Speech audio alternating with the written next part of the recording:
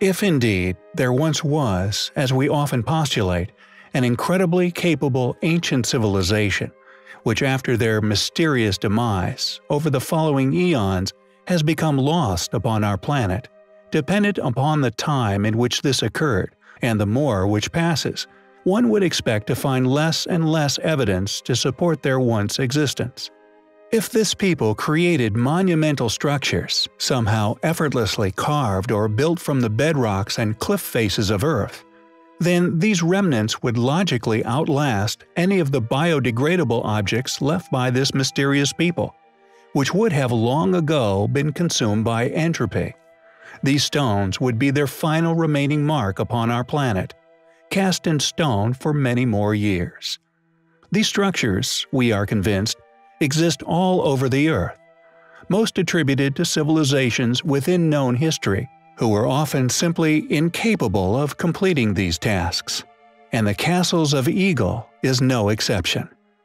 According to academia, the Eğil stone castles were built by Assyrians in 5000 BC. During its life, the castle would have been an extremely formidable fortress. It was surrounded by walls which have partially survived. Interestingly, excavations made in 1946 suggested that the castle might actually date back far before 5000 BC, with dates of 20,000 BC or more showing up on several occasions. A lot of local carved caves, which were once inhabited around the castle, nearly all date to this period. Could this dating be a more realistic proposition? Could Eğil Castle, an entire structure once masterfully hewn from a solid chunk of bedrock, actually be a pre-diluvium ruin? Like many of the other formidable and for their functioning lives virtually impenetrable fortresses, Eğil has been the cradle of many civilizations. Assyrians, Utarians, Byzantine Empire, Roman Empire, and even the Ottoman Empire all exploited this once grand ancient fortress. Who built Eğil Castle? When did they build it? How did they build it? How did a civilization within our distant past manage to create such astonishing structures, either with enormous stones or out of them? They seemingly mastered the art of stone masonry at a very early time in our history, and thanks to this, their legacy lives on to this day. Osaka Castle, one of the most important historical structures in Japan, having played a defining role in unifying Japan during the 16th centuries. It is a structure whose enigmatic characteristics we have covered in the past. The main tower of Osaka Castle, situated on a plot of land roughly 1 square kilometer in diameter, is built atop 2 raised platforms, supported by sheer walls of cut rock created using a technique called burdock piling. With some of these wall faces also containing compelling precision ancient stonework, a feature we initially focused on in our previous video. However, there also exists other intriguing anomalies within the grounds of the castle, a series of stoneworks of gigantic proportions. Enormous walls, which many of you may not be aware of, rarely shared by academia. These sections were created with polygonal masonry techniques, a method of advanced block building unexplained, subsequently lost to the eons. Due to their unexplained nature, these hidden features, we believe, are clear evidence of an original structure, far outdating the modern castle and indeed attested historical accounts. Yet what is undoubtedly the most striking characteristic of these surviving barriers is their size. Many of the surviving blocks, each of a unique shape, were once masterfully placed, seemingly effortlessly atop one another with incredible precision, stones stretching far into the hundreds of tons. This astonishing feat of ancient engineering, utilizing blocks of gargantuan sizes, is also present at many other ancient sites throughout the world. It is not only indicative of a lost, advanced, highly capable civilization, but the question as to how they managed to cut, move, and eventually place such enormous weighted stones with such precision remains a baffling mystery yet to be unraveled. Furthermore, There not only exists astonishingly huge polygonal masonry within the grounds, but there also still exists mysterious carved stones in and around the grounds of Osaka Castle. Perplexing megalithic stones, unquestionably carved for a past purpose, which possibly, due to their immense size, are the sole surviving remnants of other ancient features, now nearly all but eroded away. As such, their past function is now unknown.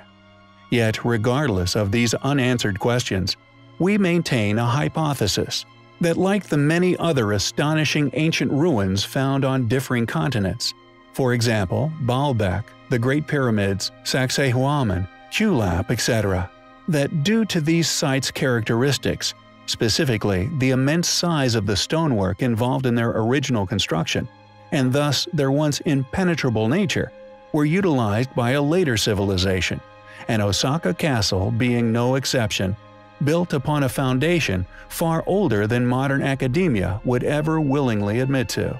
The fact that no modern explanation exists pertaining to how these gigantic megaliths came to be placed where they are found today, in addition to an absent understanding or explanation as to how polygonal masonry was completed, especially with such enormous quarried stones, we feel is strong evidence to support our posit that the foundations of these ancient structures are far older than their current dating.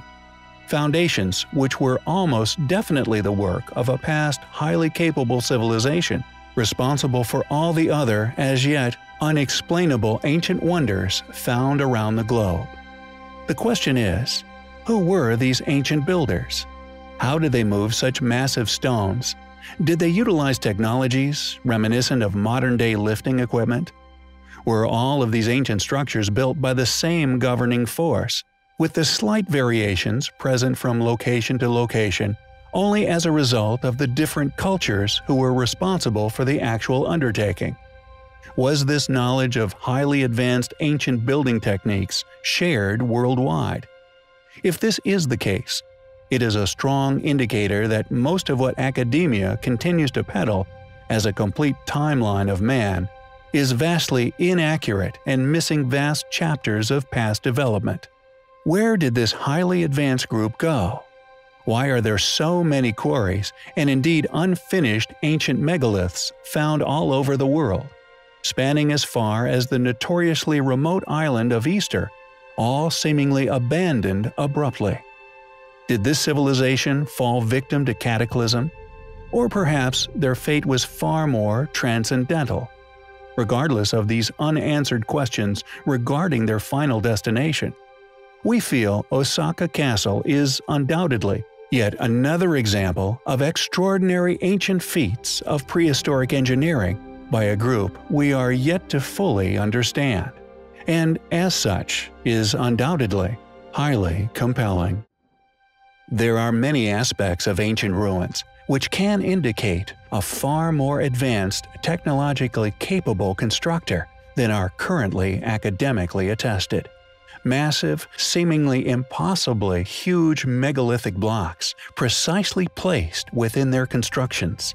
Advanced weight-bearing architecture that could have only been understood by a civilization with a far more knowledgeable set of building strategies than those claimed as the culprit, our own well-studied, more recent ancestors. Precision tool marks that could have only been left by high-rotating precision machinery, etched and worked into notoriously hard stones such as granite that, thanks to its erosion resistance, still possess these clear evidential scars left by these enigmatic machines, leaving us to ponder and academia to ignore. Mysterious alignments, often created using enormous stones that, according to the history books, were placed by groups of ancestors who simply couldn't have known these precise precision alignments, let alone worship them with such megalith stonework. Metal clamps used the world over to latch these enormous blocks together, used by a mysterious civilization who were somehow aware of the fact that these stones would shift as the years went on. With many of these clamps cast into place, This hypothesis, supported by the evidence of vitrification upon the surface of the stonework, strong evidence of a civilization that had mastered the control of immense heats, reminiscent of modern-day refineries, with the rare example of a massive oupart, like the giant glass Beth Shearim slab, further supporting this past mastery of extreme temperature refinement. Yet, the most notable and most numerous proof of this past lost civilization, and indeed their forgotten technology, is polygonal masonry. With some of this stonework clearly of such a great antiquity that it is slowly losing its recognizable form. One of these forgotten sites is Ori Castle, found deep within the forests of Japan. Located on Shiroyama Mountain, it was named after its supposed builder, Mitsutada Ori, who was the leader of a clan also named after him, the Ori clan. Ori and his clan originally stemmed from the Toki clan, but once expelled from their land and left to wander, Mitsutada recovered their land in 1536 and supposedly built a new castle on the mountain. However, due to the as yet unexplained polygonal masonry and also its clearly incredible age, we tend to believe that Mitsutada merely rediscovered this fortress within the forests on the mountains and used them to regain a foothold within the area, thus naming the castle after his efforts. The true age of the castle, we feel, is unknown, although we strongly suspect that it predates many of the other anomalous polygonal masonry that can be found within Japan, such as the foundations of Osaka Castle, an astonishing group of features we have covered previously. However, due to the sheer age of the ruin of Ori Castle, the stonework has eroded to such a degree that it takes a keen eye and a few years of practice to be able to identify it as having once been the same level of precise polygonal masonry as that found elsewhere within Japan. Who built Ori Castle? Was it really abandoned mid-build as academia claims? Or was it, like we postulate, simply left to ruin, a relic of a now forgotten civilization, left to simply erode away, eventually to a point where geology will argue it away as a mere natural formation? We find Ori Castle, and indeed the many other enigmatic sites to be found within Japan, quietly kept away from curious minds throughout the world, as undoubtedly highly compelling. We recently shared the astonishing yet highly eroded ancient ruins of the castles of Eğil. We also discussed the numerous datings which have presented themselves at the site, and the fact that this is due to such fortresses being the cradle of future civilizations, who undoubtedly moved in to exploit the already established fortresses as their own vantage points. With castles placed in such advantageous locations, it is predictable that later civilizations would either rebuild upon them or, if able, sometimes just re-inhabit them. This witnessed with many ancient sites of Peru, later claimed by the Incas as their own, or, as we have postulated in the past, the Giza Plateau, later claimed by the ancient Egyptians, or Baalbek and many other advanced ruins around Europe, later being claimed by the Romans as their own inventions. The list goes on. Ambitious claims, yet the recurring theme remains. None of these said civilizations were ever able to create such structures. They were simply incapable of moving or carving such enormous stones, and if they could, they seemingly forgot said knowledge, and conveniently never recorded it anywhere. What happens when a site is located in a place set high within the clouds, at the top of a mountain, built using so much stone and mortar, constructed to such remarkable standards, it stuns all who lay eyes upon it even to this day? Is it merely ignored by academia? It seems that after exploring many of these said locations, we have found that they are instead regularly yet quietly studied in depth. However, the funded individuals who are given the pleasure of exploring them are only required to investigate a specific history, limited to a specific, already accepted timeline of events. Usually, that being the earliest, already accepted civilization, known to have inhabiting the area always become that of the site's builders. This, regardless of the clearly advanced stonework all around them, placed high atop a mountain above the clouds, that, like so many other sites we explore, is obviously indicative of lost knowledge. These funded individuals are required to merely ignore that which will not be accepted by their peers, shall we say encouraged, to pursue a particular criteria of historical events, regardless of whether this be complete or even true. If they do not, they risk losing their reputation, funding, and ultimately their career. Known as Takeda Castle, it is an ancient ruin of a once astonishing castle complex, and often referred to locally as the Machu Picchu of Japan, or the Castle in the Sky. According to academia, Takeda Castle was apparently constructed by Otakaki Mitsukaji, lord of the area, in 1441. Akamatsu Hirohide was the last lord of the castle. He fought on the side of Tokugawa Ieyasu at the Battle of Sekigahara in 1600. Although he served valiantly in the battle, he was accused of arson and, as a punishment, chose to commit seppuku, after which the castle was abandoned. A provocative supposed sequence of events, however, we feel rather limited and predictably spouted history. Not only is it staunchly based upon known written historical accounts, a rather safe and boring bet to place, but this also avoids having to present any compelling explanation for its construction. Who built Takeda Castle? Will we ever know?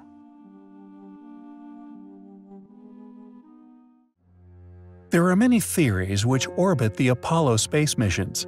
However, apart from the obvious moon hoax claims, there are many other baffling tales surrounding these missions, surrounding not only a proof to the validity of the programs, but also a seemingly transparent approach to presumably many, although we would never believe all, of the anomalies that the American Space Agency encountered during those incredibly expensive yet highly successful missions, watched by nearly everyone spinning around on our small globe.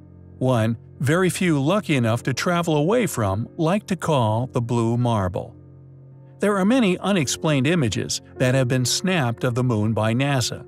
Some claimed as showing nothing like that of the famous pyramid we have covered in the past, seemingly rediscovered on an image once claimed by NASA as an overexposed image. Yet there are many other anomalies and objects NASA neither confirm nor deny the existence of, yet still release said images to the world. They do not deny and equally accept that many they cannot explain. The Shard. This image is a 44-time enlargement of a lunar orbiter frame coded LO384M, taken with a medium-resolution camera at a distance of at least 250 miles. It shows an object dubbed by Richard Hoagland as the Shard. Interestingly, although some have dismissed the object as a simple camera malfunction, the Shard also possesses a shadow correctly aligned with the position of Sol at that time. According to Hoagland, quote, "Poor resolution images like this one of the Shard have led some to conclude it is an ephemeral outgassing event. However, the Enterprise mission enhancements reveal no spray or splatter, which would be consistent with such a conclusion." He goes on to state, "The object appears to be solid, though badly battered by meteors." End quote. Above and behind the Shard is the Tower, another among this collection of mystifying images of apparent lunar objects. The Tower has been researched and studied by many people since its discovery among NASA's images. A massive structure, calculated as being an incredible 7 miles high, this estimation clearly makes any consideration that the tower is indeed a real structural anomaly soaring from the lunar surface a tough pill to swallow. Yet the images remain an incredibly difficult thing to explain, and the tower's cuboid feature atop just adds to this ongoing mystery, yet one of deep intrigue, is the mystery of Castle. the name given to an object captured by the Apollo 10 astronauts during the Moon orbit mission, codenamed AS-10-32-4822.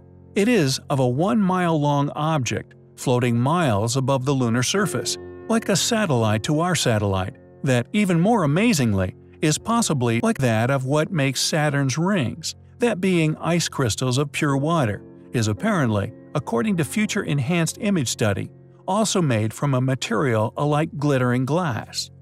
Apart from the reports of strange music being heard on the far side of the Moon, a claim few will ever be able to confirm the truth of, this extraordinary object is something very few know of, and even less have studied. Unless more attention is given to such incredible anomalies, ones witnessed by us already, and so relatively close to our little home, we may never know what they are. They are, undoubtedly, highly compelling.